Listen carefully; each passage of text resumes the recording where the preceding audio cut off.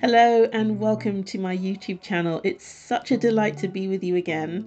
In this upload, I'm going to share an exploration with you on the topic of being the light of the world, which I talk about in the upload preceding this one. So you can listen to that upload first if you wish, and then come back to this. The exercise that I'll share later is an exploration of the light of the world message in practicable terms.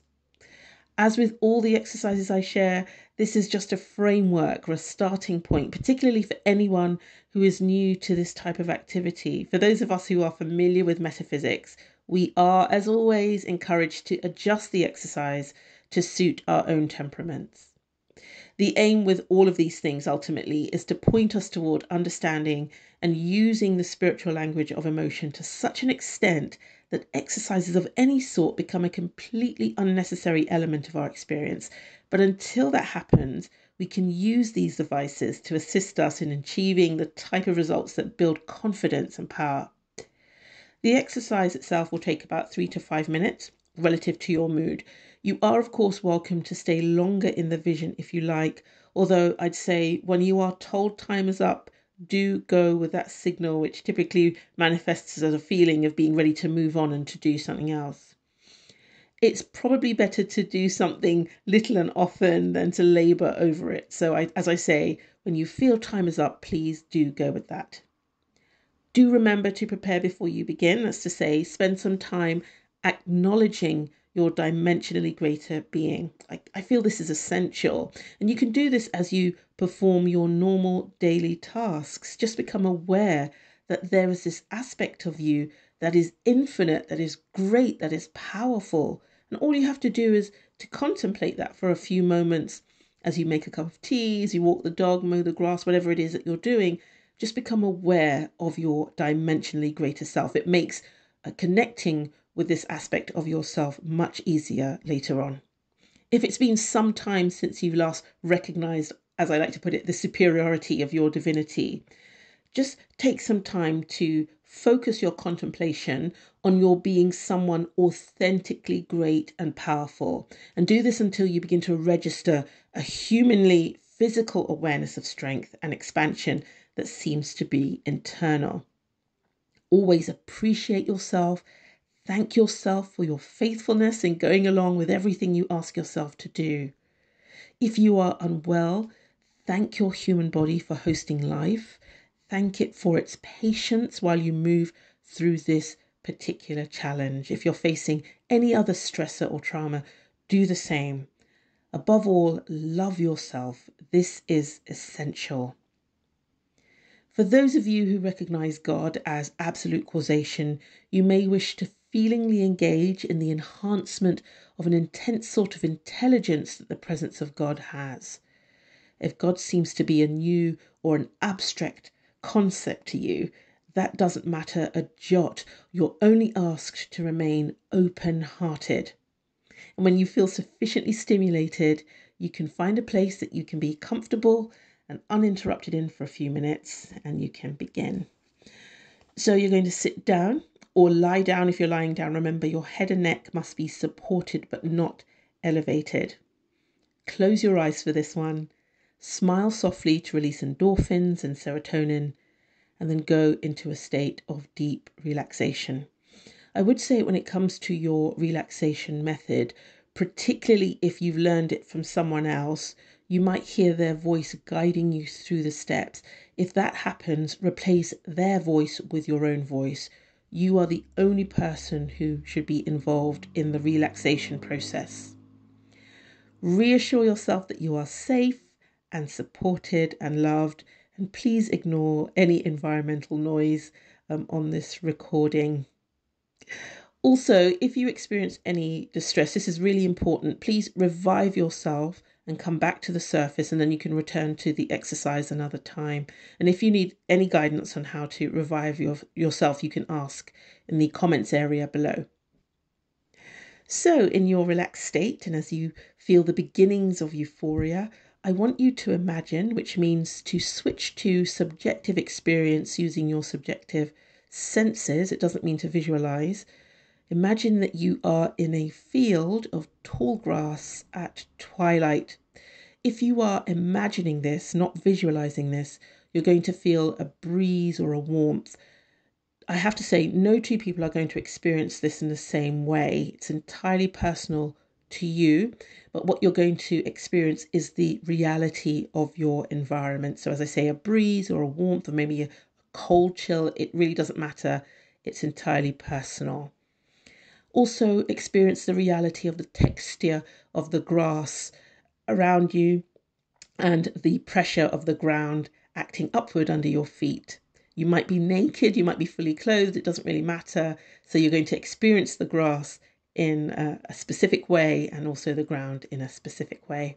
I don't want you to try to decide whether you're dressed or not, or what you can smell or taste or hear or see. Everything will occur naturally and be an accurate representation of the world you currently inhabit.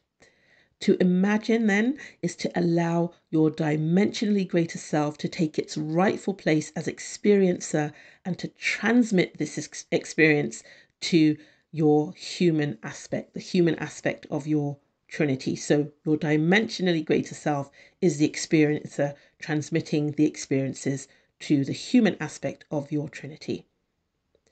So everywhere you look, all you can see is grass, and above you, the twilight sky. And allow yourself to receive the emotion of the reality that you are entirely alone, and stay with this emotional message for a few moments. Now, communication will begin between your human and dimensionally greater selves, making clear to you everything that constitutes darkness in your present world. That's to say, anything that contracts or disappoints or worries you or scares you or frustrates you. It might also include things that you feel you really want to change, but you cannot change. As these thoughts and ideas are evoked by this communication process, notice the world you presently inhabit growing darker. So the twilight sky becomes a dark sky and the grass becomes very dark. And the more intense these feelings are, the darker your environment will become. And then when you feel ready, notice the center of your dimensionally greater self. So sort of around where the heart in your physical body would be positioned. Notice a glow there or a light there. As you notice it, it may look like an actual heart, but this is in fact the thinking organ or the brain of your dimensionally greater self. So see the light there. It's possible that you will feel your human body acting in concert with your dimensionally greater self as this happens, a bit like a puppet. This is very exciting. If you don't feel that, don't worry. Just allow, as I say, your dimensionally greater self to be the experiencer. So that means you're using your subjective senses and receiving the transmission of the experience. As you notice the light, you will humanly feel yourself growing stronger and more expansive. You are growing in authority in the midst of all the darkness you are now experiencing. You will also feel a lightness, which is the spiritual transmission of inspiration. And your physical body will start to tingle with pleasure around the generative or creative vortex located mainly in the reproductive area of your physical human body. And this is happening as you receive messages of salvation, which purely means solution. The word salvation has no humanly religious connotation whatsoever. The word salvation in the realm of metaphysics means solution. Please don't try to interpret what the light is telling you. Just receive what the light is telling you. And when this process ebbs, look into the darkness around you and see now that it is moving, because it is made up of those things that constitute darkness. And all of those things are separate and individualized, and they all have a finite form. And as your dimensionally greater self, as experiencer, commands one of these moving energies to step forward, you're going to be one with your dimensionally greater self. So This thing, this energy, this entity is commanded to step forward into the glow of the light coming from your center. As it steps into the light, it will dissipate and disappear. You may recognize that as a disintegration. It will disappear. What is happening now is that a shift is being created in the relationship between yourself and your present physical world. And in this shift, you can exercise your authority to change your physical world by exiting your predominant state of consciousness. Neville Goddard refers to this as the moment that is impenetrable, the moment during which anything can be achieved. If you feel you have the space and the capacity and the time to deal with more than one issue, you can do that. You can ask more than one thing to step forward.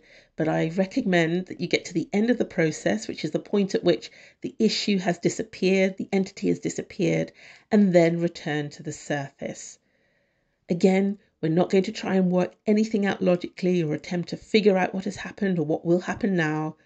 We won't know. We simply allow this experience to remain rooted in emotion. What you have done with this exercise is recentered yourself as the ultimate authority in the world you inhabit. You are exercising power over your conceptions, which liberates you to make different choices and thereby to have different experiences. And of course, this exercise is yours to use whenever you choose. Once you come to the surface, go about your normal, natural day feeling lighter and healthier, stronger and happier. You will notice changes right away, but please don't seek out any particular change. Just notice them as they present themselves to you organically.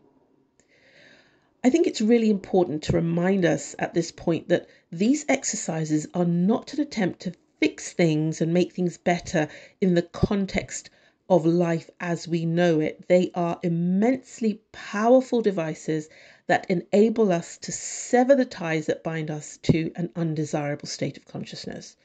We can never resolve something in our lives by staying who we are. As I've said, with this particular exercise, you are reasserting authority over your physical world, which is a product of all of the states that you inhabit, particularly your predominant state. Remember, all of the issues you now face come from that state of consciousness. So by exposing them to the light, or an aspect of them to the light, of your dimensionally greater selves, you are killing off the emotional attachment you have to these conditions and thereby freeing yourself to move to higher and higher levels. And I like to say we are doing this because I'm very much a part of what I'm sharing with you. Remember, we are the only one who inhabits our world.